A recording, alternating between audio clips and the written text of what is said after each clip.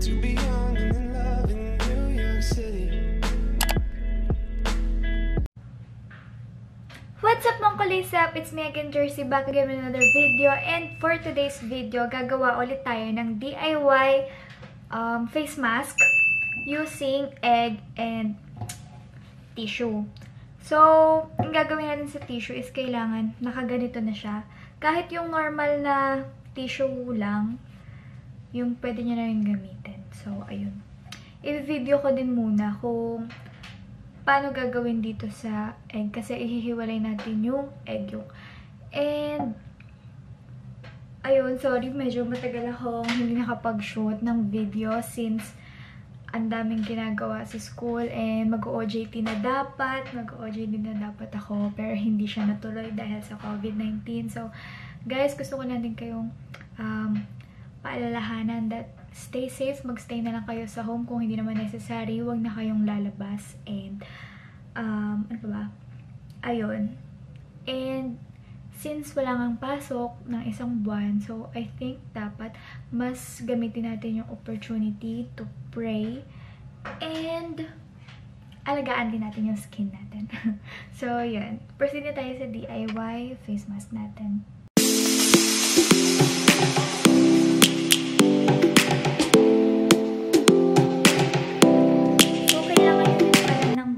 Para mamaya sa egg, para pag ilalagay na siya sa skin, and ayun, ipagsiseparate ko lang yung egg yolk.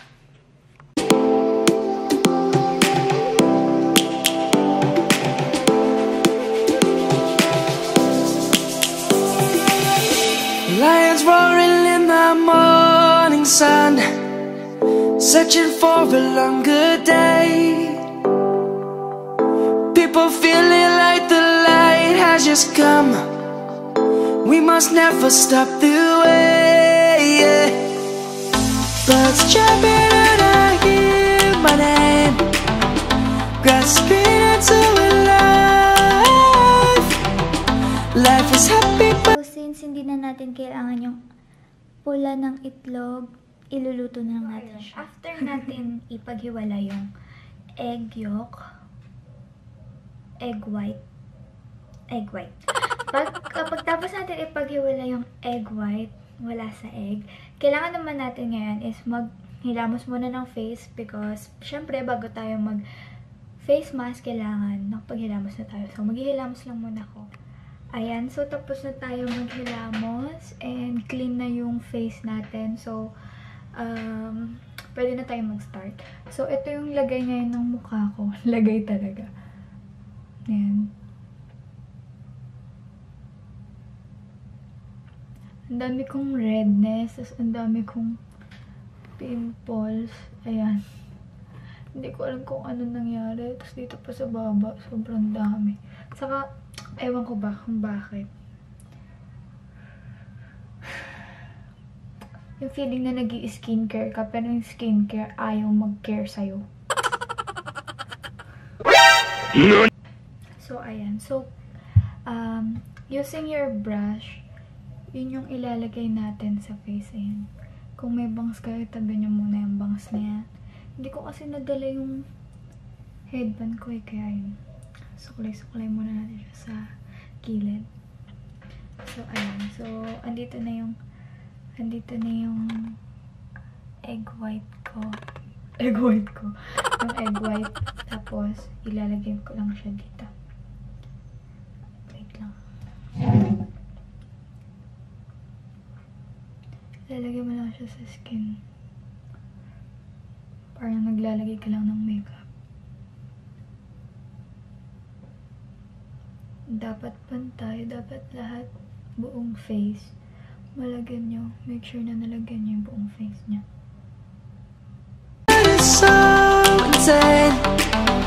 We must merely make a start. Savannah, I'm coming home. Savannah, we'll never be alone. Yan. After nyo ilagay, mafe-feel nyo na parang nagta-tighten yung skin nyo. Yun yung pinaka-favorite kong feeling.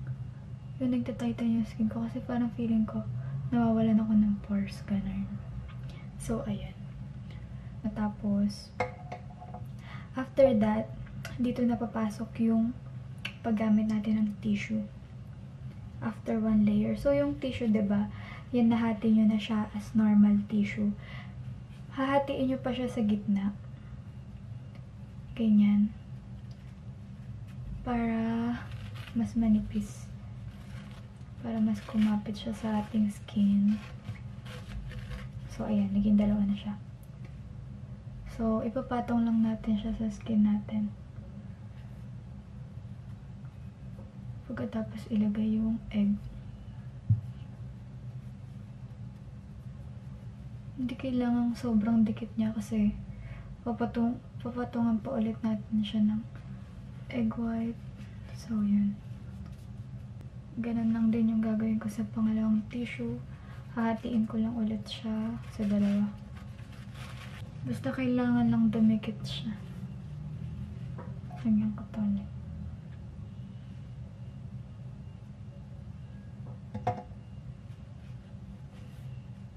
Savannah, the beauty of the world. Savannah, let's all take a walk. Savannah. Mukha na Tapos, yung pinatong nyo na tissue, papatungan nyo lang ulit ng panibagong egg white.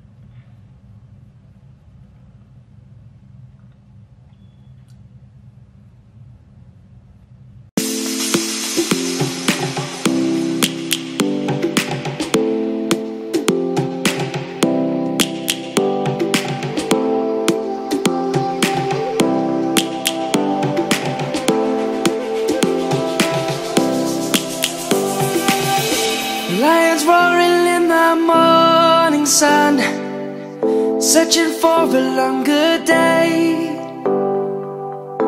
People feeling like the light has just come. We must never stop the way, yeah.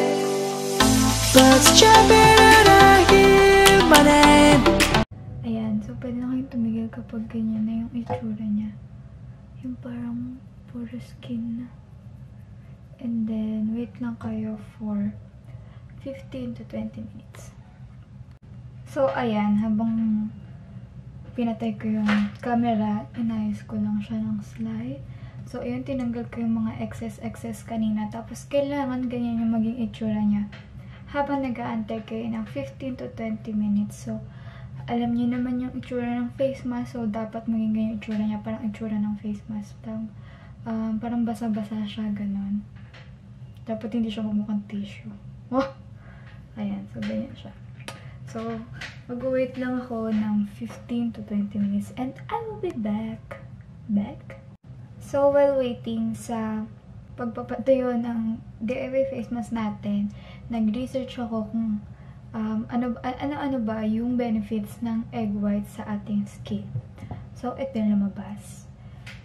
So, yung egg whites is rich in amino acids, vitamins, and minerals. It can be used to repair, restore, and rejuvenate skin. So, yung mga girls dyan na feeling nila na parang dull yung skin nila or feeling nila saggy, ganun. Tapos gusto mo parang i-lift or parang gusto mong ma-regenerate yung skin mo. Yun. Gamitin mo daw yung egg white sa skincare routine mo. Minsan kasi, at kadalasan pala, gumagamit tayo ng kung ano-anong skincare products tapos nagbe-breakouts tayo. Kaya madalas mas gusto ko gumamit ng mga DIY, like yung una kong DIY yung egg tapos coffee. Tapos yung pangalawa naman is yung sa tomato. Yun, mas gusto ko pagka feeling ko ang dull ng skin ko, mas gusto ko yung mga DIY na ginagawa kasi mas feeling ko mas effective siya for me. Pero naman, wala namang bad na gagawin sa skin natin, yung mga natural products and ingredients. So, bukod sa low cost siya, pwede pa siyang gamitin ng kung ano-anong skin types. Sabi dito, pwede pa siyang gamitin ng kung ano-anong skin types. Hindi yung katulad ng kapag bibili tayo ng mga skincare products. Parang iisipin pa natin, good ba siya for oily skin, good ba siya for dry skin, for normal skin, for combination skin. So, ayun. And yung egg white din pala is good din siya for pagpa-tighten din ng pores. Ito pa pala, may isa pang problema. Meron ako dito na laugh lines. Kung napapansin nyo, isa lang nandito lang. Makaka-reduce din yung egg whites dito. Nakalagay, it helps to reduce the appearance of laugh lines around the eyes and mouth. So, yun. Kahit daw sa eyes, mapapalook siya ng magiging parang mukha siyang firm. Yun. Egg white has a great amount of protein contents that helps a lot in purifying the skin and tightens the skin pores. So, ayun. Yun nga sinabi ko kanina. Hindi nga ako masyadong pagsalita kasi parang natatighten ng pores ko. Yung sinasabi ko, nararamdaman ko na agad. So, ayun. You can use this as a mask to provide flawless, smooth, and soft skin. It tightens the skin to prevent wrinkles and also delays the signs of aging. Yan. It also forms a protective layer to prevent the skin from sunburns, allergic reactions, and blisters. Lastly, not only provides a lustrous skin but also conditions your hair to make it silky and voluminous. The protein content in this egg white will help to grow your hair healthy and prevent hair fall. Uy, maganda rin pala siya sa hair. Subukan kong i-try siya sa hair. Magre-research muna ako tungkol dun kung paano siya gagawin. And update ko kayo. Nakakatulong din siya sa eye bags pala. Saka, kung oily skin ka, I suggest talaga na i-try mo tong egg white na to. Kasi, nakakatulong siya na magpa-reduce ng oiliness. Galing talaga ako dyan. Ang nakaraan. Buraka! Naiinip na ako. Meron pa akong 7 minutes na sasayangin. Iisipin ko muna kung gagawin ko.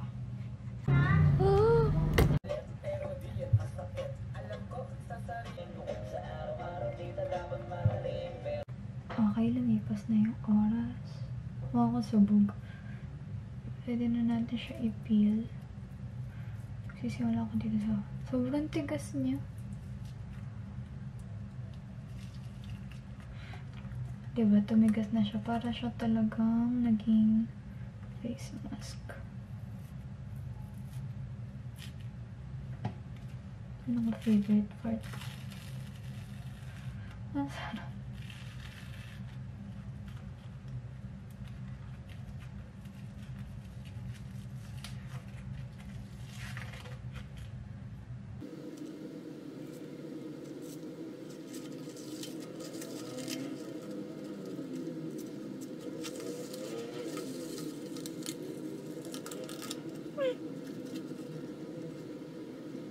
Hala, natanggal niya yung mga facial hair ko. Basta nandyan, natanggal yung facial hair ko. Kaya pala sakit natanggal yung mga facial hair ko.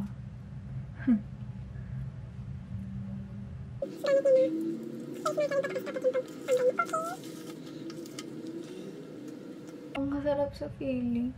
Yung mga ibang part hindi natin nalagyan ng show kanina. So, ihihilamos ko na lang para matanggal siya ng buo. Ayan, tapos na ako maghilamos. Guys, sobrang ganda. Nasa pinakama, di ka ba matapos? NANI?! Omae wa... Sobrang ganda niya. Ayan, na-tighten na yung pores ko.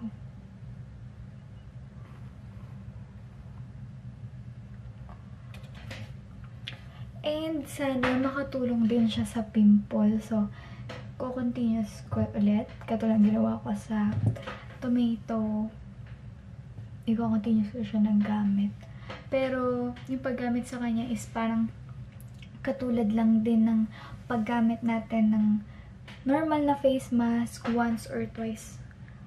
Twice or thrice a week lang. Yun. Wala namang nangyari dun sa pimples ko. Hindi man siya nawala. Siyempre, after 1 use, hindi naman talaga mawawala. Napanood ko lang to sa isang YouTuber sa ibang bansa. Tapos naisip ko, gawin ko din siya. And kung gagawin ko na rin siya, syempre, video ko na rin siya. I-share ko sa inyo. So, ayun. Yun lang naman ang masasabi ko. So, ayun guys. I hope you like this video. If you like this video, please give it a thumbs up and mag-subscribe ka na rin sa aking channel. See you on my next video. Bye!